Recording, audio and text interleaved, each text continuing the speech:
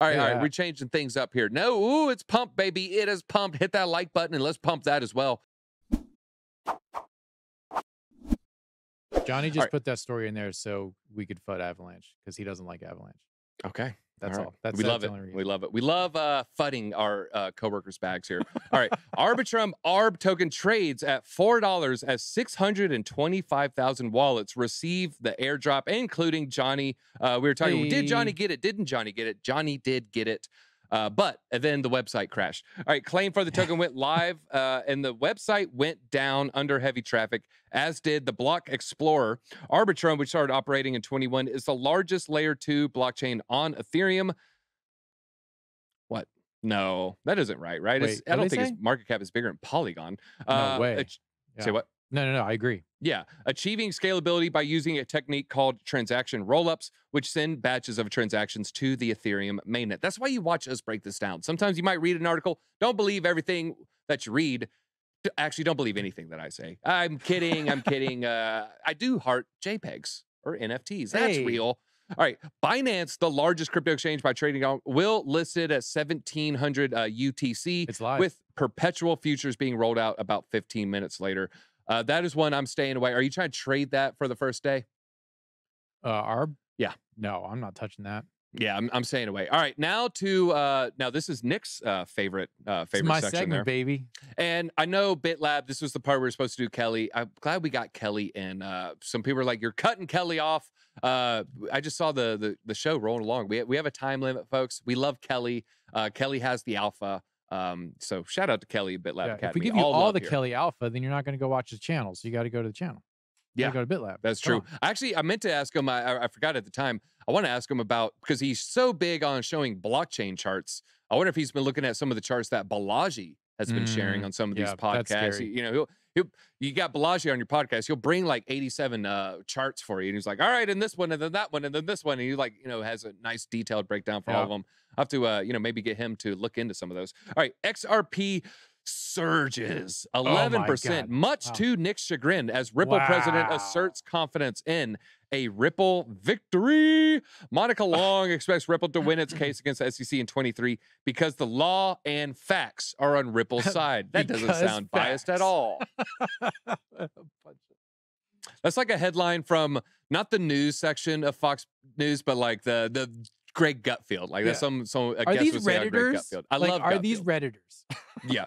All right. SEC sued Ripple and executives Chris Larson and Brad Garlinghouse in December 2020 for raising funds through an unregistered securities offering. Wow. Hey, throw an X up in the chat if you love the World Economic Forum. And fun fact, 2013, you know who China's representative for Ripple was? No. Justin Sun. Oh, really? Yeah. Market cap coming in at $1.2 trillion right now. 24-hour volume up slightly yesterday. You need to refresh that. Oh, let's refresh. We got old data, folks. We got old. Oh, yeah, down 4.5%. Yeah, because it had just recent little pump look there. at that. All right. We're changing things up here. No, ooh, it's pumped, baby. It is pumped. Hit that like button and let's pump that as well. 24-hour volume now up to 84 billion. Monday, 75. Tuesday, 65.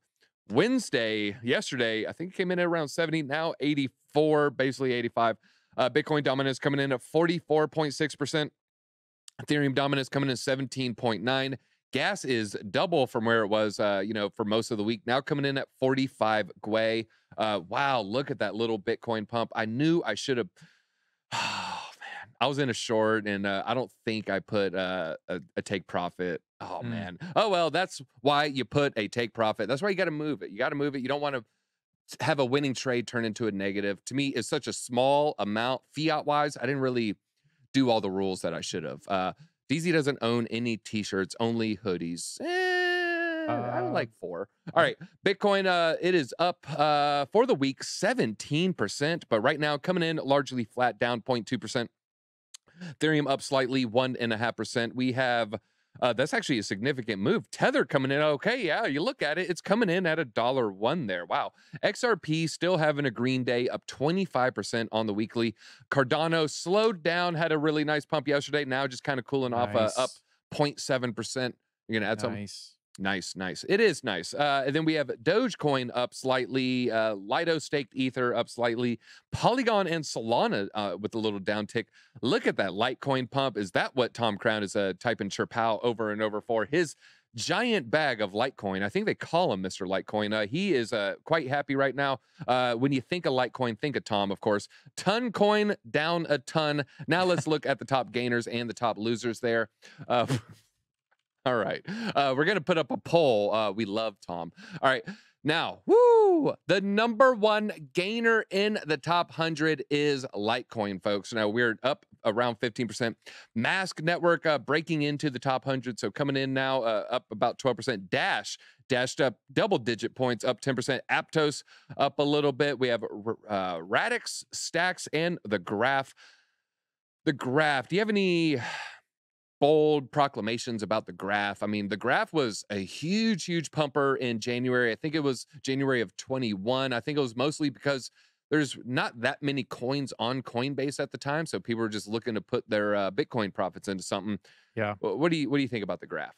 I have a tumultuous relationship with the Graph because Gemini is currently holding a big bag of my Graph in there because I had it in the Earn program. So, I mean, the project is great. We reviewed it on the channel recently. It's like AI adjacent. It's kind of like a Oracle, but also like a search engine for blockchain. So it has really good tech. I think it'll be around for a while. It's like the opposite of Chainlink. It feeds the opposite direction, kind of. Yeah. So it's a really interesting project. All right, more NFT news. Home base here, Hotlanta. Hey. Hotlanta Home tokenized on Ethereum. That's 214K in under 3 minutes. So they took a loss. The sale marks the first step in a new partnership between Realty and Roofstock. Single family focused sales company sold off a Georgia home via tokenized NFT. Representative for both companies told Blockworks on Tuesday it marks their first collaboration between the two companies. Spokesperson disclosed metrics behind the fractionalized of the NFT by Realty. 670 unique token holders snap up a total of 722 orders. Transaction process took 2 minutes, 46 seconds. The average base ETH-based purchase equated to about $300. Ether collected through their tokenization offering this week partially divides ownership of the property acquired for 218,000 USDC on OpenSea. They're saying tokenization is the future, and you can be sure the SEC is listening. It looks like they're trying to be the bridge between an NFT. It equals an asset. You need centralization for that. Yeah. I'll sell you an NFT to my house right now. You know what? Go to the Georgia County, real estate. Yeah. They're like, who are you talking about? I'd be like, but I bought it from Deezy rugpool.eth. Yeah. No, that's not going to work. There's going to be a need for centralization. There's going to be a need for a central party to get the paperwork in order and make it as easy as possible for the two parties, the buyer and the seller. I don't want to be the guy that's like, pouring over a bunch of real estate contracts, making sure everything's right. You just want a trusted third party. It looks like they're going to try to be that. So pretty bullish for that in the future.